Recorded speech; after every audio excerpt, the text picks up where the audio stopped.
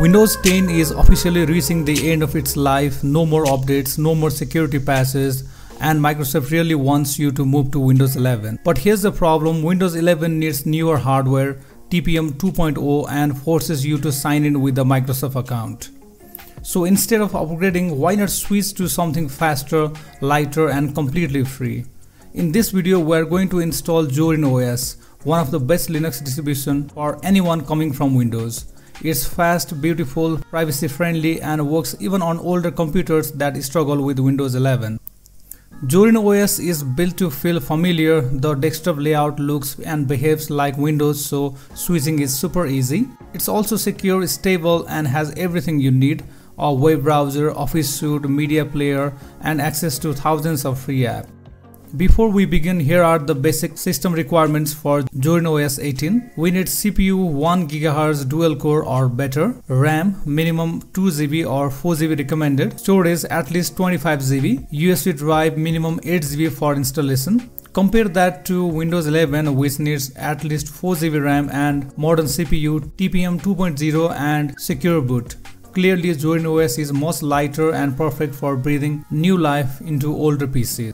In this video, we'll install Zorin OS completely on our system. This means all existing data on our hard drive will be deleted, so please make sure to back up your important files before you start. Before we begin, we need to disable Secure Boot in your BIOS settings. Restart your computer and press F to delete or F10 during startup to enter into BIOS or UEFI settings, and then find Secure Boot under the Security or Boot tab and change it to Disable, and then save it and exit. This is necessary for installing Zorin OS and it is completely safe. Okay, now let's start by downloading everything we need. First, open your web browser and then go to zorinos.com, and from the Zorin OS homepage, click on download and scroll down. You'll see different editions of Zorin OS.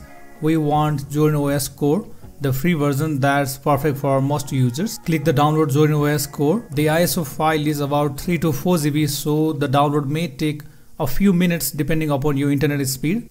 And next, go to rufus.ie and scroll down to download section. Under the latest version, click download. Rufus is a small tool. It's only about 1 MB, so it downloads almost instantly. Great. Now wait for the Zorin OS ISO to finish downloading. Once both downloads are complete, insert your USB drive into the computer. Then double click on Rufus to open it. In the device section, select your installer USB. In boot selection, click select and navigate to your downloads folder. Choose the Zorin OS ISO file you just downloaded and click open. And then leave everything as it is and then click on start. A warning will appear saying that all the data on the USB will be destroyed. Click OK to proceed. Accept any additional prompts that appear. Rufus will now create a bootable USB drive for Zorin OS. This process takes about 5 to 10 minutes. Once it says ready at the bottom, close Rufus. Now we are ready to install Zorin OS. And now time to restart your computer and open the boot menu, usually by pressing F12, F9, ESC depending upon your system. Then from the list, choose your USB drive. You'll see Zorin OS welcome screen. Choose try or install Zorin OS and press enter. If a disk check appears, you can skip it by pressing Ctrl+C. After a few seconds, Zorin OS will load in live mode. Click on install Zorin OS to begin the installation. First, select your keyboard layout and click continue. On the next screen, check both boxes, download updates while installing and install third-party software for graphics and media, and then click continue. Next, choose your installation type, select erase disk and install Zorin OS. This will remove all existing data and install a fresh copy of Zorin OS. And if you're an advanced user and want custom partitions, you can choose something else, but for most users, the first option is the easiest. Click install now and then continue when prompted.